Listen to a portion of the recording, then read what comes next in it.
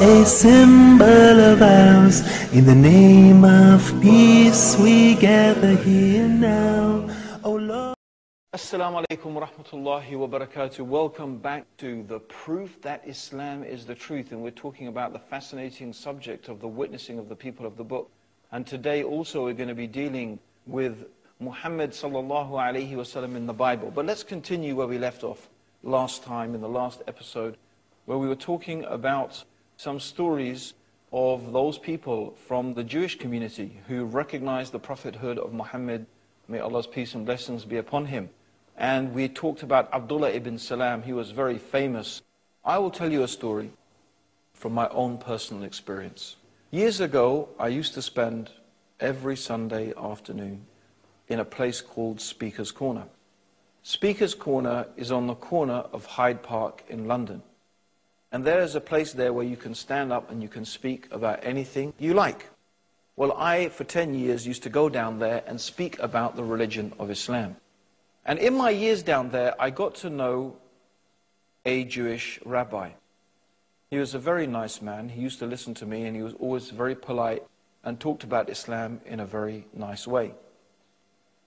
And one day during one of our conversations after some years, I thought that it was about time I should invite him to Islam.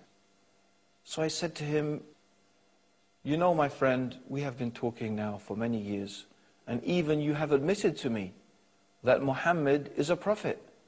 So why then do you not embrace Islam? He said to me, we Jews, we never change our religion. I said, but half of the rabbis of Medina became Muslim. He said, that is true, but still, we Jews never change our religion. I thought, what can I say to him? So I said to him, you know, my friend, wouldn't you like to go to paradise and to be married to one of the beautiful, wide-eyed virgins of paradise? Now, he was a bit of an old man, but when I said that, he got a bit of a twinkle in his eye, I have to say, and he looked like he might have been tempted. And then he looked at me and he said, no. He said, all we Jews want to do is conquer. I said to him, even if that's what you want, is it not true that the victory is only from Allah and by obeying Him? He looked at me and said, listen to me, my friend. God sent to us a prophet Moses, and we didn't even listen to him. Do you think we're going to listen to another prophet after him? From another tribe? From another people? When he said that, I had nothing left to say. He knew that Muhammad was a prophet. In fact, another rabbi also came up to me and he said to me, we know Muhammad is a prophet. And he quoted to me a passage from the Bible. And that's something I'm going to get back to right now, because what I want to mention and what I want to talk about is some of the verses in the Bible that really seem to show and illustrate that direction that we've been talking about. Because one of the things we're interested in seeing, okay, that it's clear that there were Jews and Christians in the time of the Prophet Muhammad and until today, and I have to say including myself, that have been influenced by their reading of the Bible to accept Muhammad as a prophet. Now a person may say, how can that be? If we can accept that the Bible is not the actual word of God, if we accept a more accurate understanding of the Bible, that it really is a mixture of things. It's a mixture of history, it's a mixture of some things that are clearly the words of God, and it has been corrupted and distorted. And this is something that actually is quite agreed about even by some Christian scholars. Maybe we could call them secular Christian scholars, but they at least stem from the Christian civilization, and some of them even do call themselves Christians. So if we accept that, and we don't say that the Bible is the Word of God absolutely, then we do have room for looking at some of the statements in the Bible that really do seem to indicate and very clearly point us in the direction that Muhammad is a messenger of Allah that has been foretold in that scripture. So what we're going to do is we're going to go through a few of those statements in the Bible and let's see what we think about it.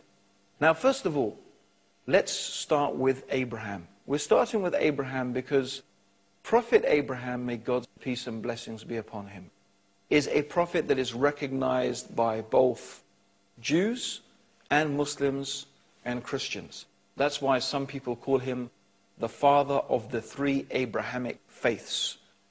The one prophet that all Muslims, Jews, and Christians have in common is this great prophet of God, Abraham. And Abraham is mentioned many, many times in the Quran, and his religion is mentioned as the true religion. And the Quran says, who turns away from the religion of Abraham except someone who is foolish and has become foolish? So the religion of Abraham and Abraham himself is pointed to as a very great example of how a person should live their life in obedience to God.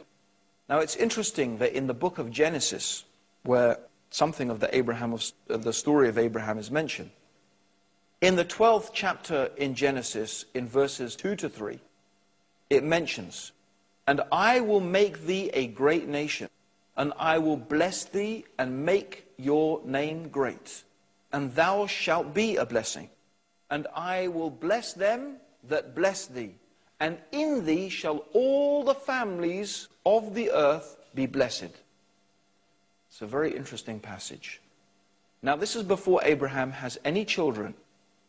God is promising that he is going to bless Abraham and bless the people who bless Abraham, and that all the families of the earth will be blessed through Abraham. First of all, look at this great honor that God had bestowed upon his friend Abraham. And the Quran says that Abraham is the Khalil of Allah, like the close friend, the intimate of Allah subhanahu wa ta'ala.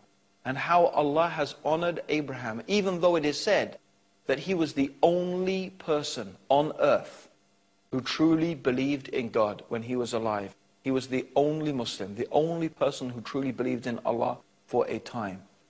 And even though he was all alone, and there was no one else, and then obviously his wife Sarah and his cousin Lut and Hajar and his sons, and so it didn't end like that. For a time, that's how it was. Yet Allah honored Abraham. And until this day, he is a person who is honored and remembered.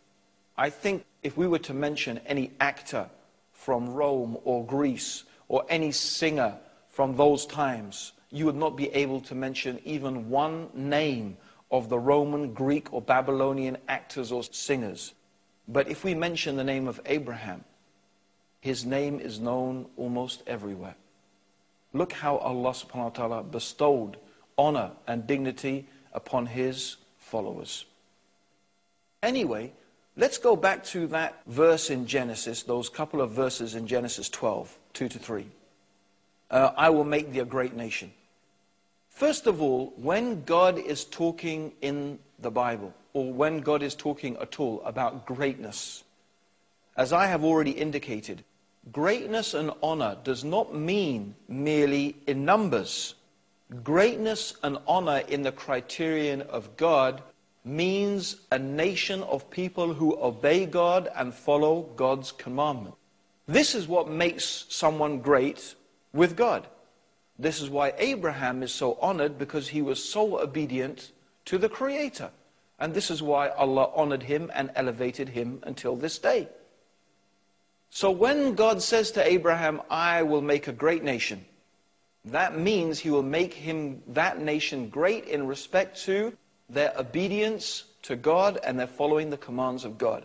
It would be an illusion to think that God is only talking about great in terms of numbers. Numbers are not important when it comes to God.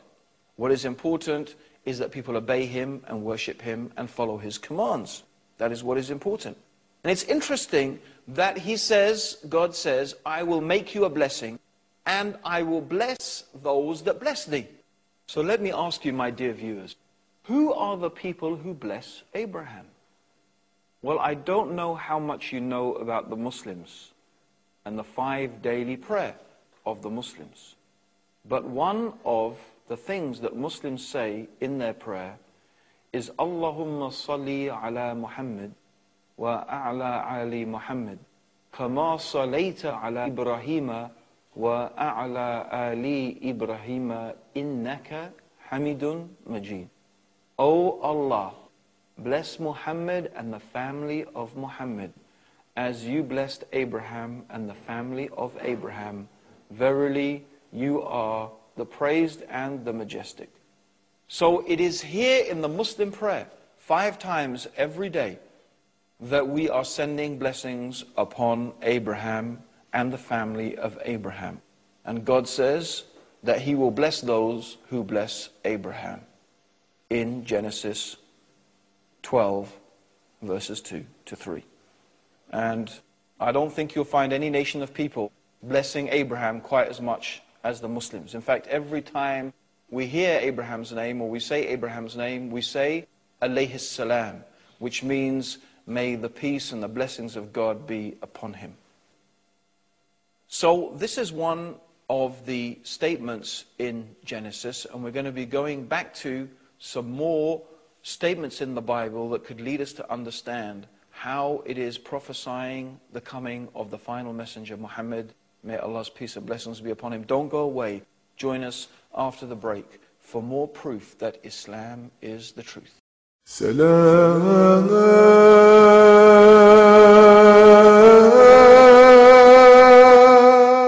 Assalamu alaikum wa rahmatullahi wa barakatuh. Welcome back to the proof that Islam is the truth. And we're talking about Muhammad sallallahu alayhi wasallam, the Prophet Muhammad in the Bible. Some prophecies, some foretellings, some statements in the Bible that we think could have been those statements that led Jewish rabbis and Christian priests and scholars to recognize that Muhammad, until today, that Muhammad is what he claimed to be, the last and final messenger of Allah. And we were talking about Genesis chapter 12, verses 2 to 3, where God was saying how He will make a great nation out of the progeny and the offspring of Abraham. You will make them into a great nation and bless them and bless the people who bless Abraham. And I was telling how the Muslims regularly send blessings upon Abraham. In fact, no one, I don't think, sends as many blessings upon Abraham as the Muslims do. Now, it's very important to understand something in the story of Abraham, and that is the birth of his 2 sons. Abraham had 2 sons. One was Ishmael and the other was Isaac.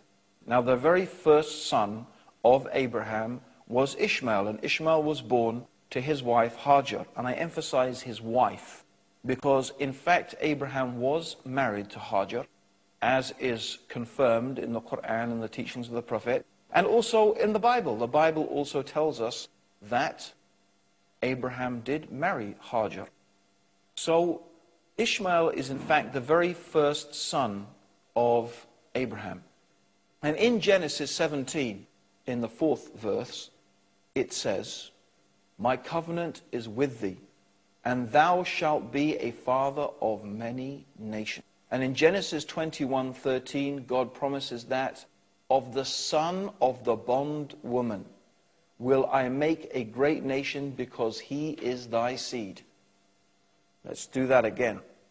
Genesis 21:13. The son of the bondwoman, meaning this is Hajar. The bondwoman is Hajar. She was originally a slave to Sarah. Sarah gave Hajar to Abraham to marry as his wife. And from that marriage came Ishmael. And God says in Genesis 21:13, if it indeed it is from God, of the son of the bondwoman I will make a great nation. Now, if you remember, we were talking about what is a great nation in God's terms. It doesn't just mean numbers. It must mean a pious nation, a nation of people who believe in God, because He is thy seed. And again, in Genesis 21, verse 18, arise, lift up the lad, and hold him in thine hand, for I will make him a great nation. And it is known that the Arabs are the descendants of Ishmael. In fact, the Bible calls the Arabs Ishmaelite. The Ishmaelites are the Arabs. So the Arabs are in fact cousins of the Bani Israel, or the children of Israel. They are cousins. And according to the Quranic tradition, of course, that we believe that Ishmael was a prophet of God. And Abraham and Ishmael together built the Kaaba as a place to worship the one God alone. So it seems that Jesus here is foretelling that the scepter will pass from the children of Israel, the stone that is rejected, meaning Ishmael, will in fact become the cornerstone, the very corner, the very thing that holds monotheism together. Since the Jews have rejected him as the Messiah, therefore the covenant will end with them, and it will be passed on to the descendants of Ishmael. Now, at the time of Jesus, it seems very clear, at least according to the Gospels anyway, that the Jews were expecting three particular personalities. And they show this in their questioning of John the Baptist. And this is mentioned in the Gospel of John in the 1st chapter in the 21st verse. They ask, are you the Christ? They're asking John, are you the Christ? Are you Elias? Are you that prophet? So it's very clear that there's three distinct individuals that they're asking about. The Messiah, Elias, who is supposed to come again, and that prophet. Now Jesus, who is of course the Messiah, he says that John the Baptist was in fact Elias. He, of course, is the Messiah that only leaves that prophet. Who is that prophet? It means they were expecting a particular prophet. And it is very, very clear that they were talking about who is not the Messiah and who is not Elias. He's a different personality. Is the prophet referred to in the prophecy of Deuteronomy chapter 18, verse 18. Let's read it. And the Lord said to me, they have spoken that which they have spoke, and I will raise them up a prophet from among their brethren, like unto thee, and I will put my words in his mouth, and he shall speak unto them, and he shall command them. So here God is telling Moses, I am going to raise up a prophet who is like you, Moses. This prophet will be like unto you, and I will raise him up from amongst their brethren. And I will put my words in his mouth, and he will speak to them what I shall command them. And the prophecy continues with a very stark and severe warning. And it shall come to pass that whosoever does not hearken unto my words, which he shall speak in my name, I will take vengeance on him. So God is warning severely that he is going to send a prophet. He will be like Moses. He will speak in God's name. He will say what he has commanded, and the people who do not follow him, then God will requite them, and God will take vengeance on those people if they don't follow him. This is Deuteronomy 18. So this is very clearly that prophet. This is the prophet that they were expecting. So the Messiah had come, Elias had come, but there's one prophet still left to come. That prophet, the one prophesied in Deuteronomy 18:18. Who is that prophet? Who is that prophet that has been prophesied in 18:18? Let's ask a question. It says from amongst their brethren. Who are the brethren of the Beni Israel? We get a clue to this in Genesis chapter 16 verse 12 and also Genesis 25 verse 18. Both of these verses refer to the Israelites as brethren of the Ishmaelites. So in the Bible itself, the Ishmaelites are referred to as the brethren of the Israelites. And the Hebrew dictionary of the Bible, it defines brethren as personification of a group who were regarded as near kinsmen of the Israelites. So it is very clear that from amongst your brethren means that God is going to raise a prophet who will be like Moses from the Ishmaelites, and he shall speak in my name, and whatever he says, he does what he has commanded. Let's just read a very interesting extract from the Collins Dictionary of the Bible.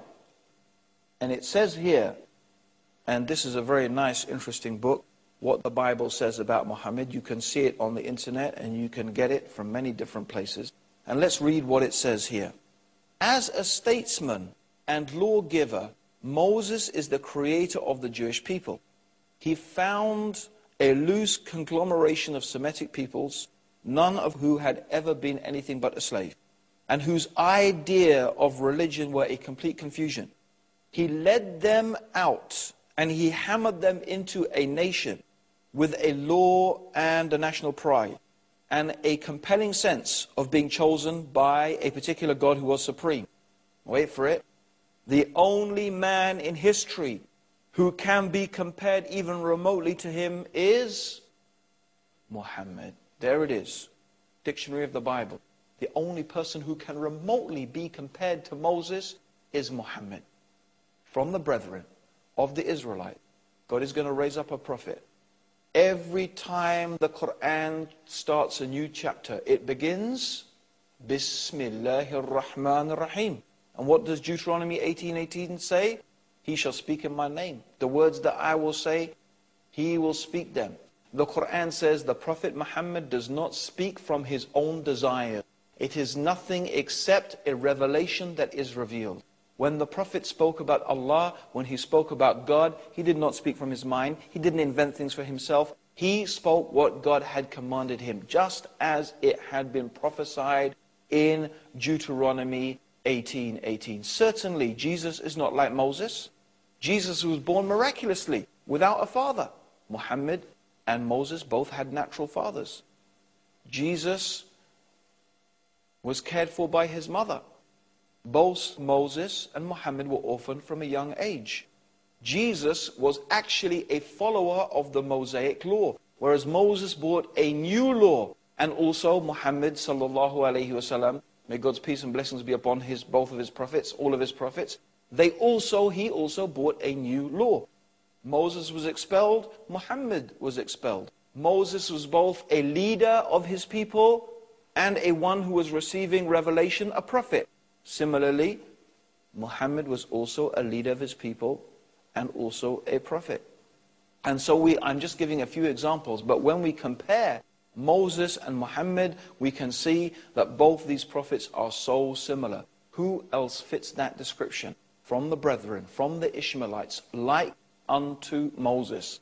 And of course, both of them preach that there is only one God. You should only worship the one God. God is not like anything in this creation, and you should submit yourself to God's divinely revealed law. This is what Moses taught, this is what Muhammad taught, and as we believe, of course, this is what Jesus taught. Here are some amazing statements to show you indeed that Muhammad is the one foretold in the Bible. So don't forget to join us for our next episode of The Proof That Islam is the Truth. Until then, Assalamu alaikum wa rahmatullahi wa barakatuh. May the peace and blessings of Allah be upon all of you, and may He guide all of us closer to the truth. سلام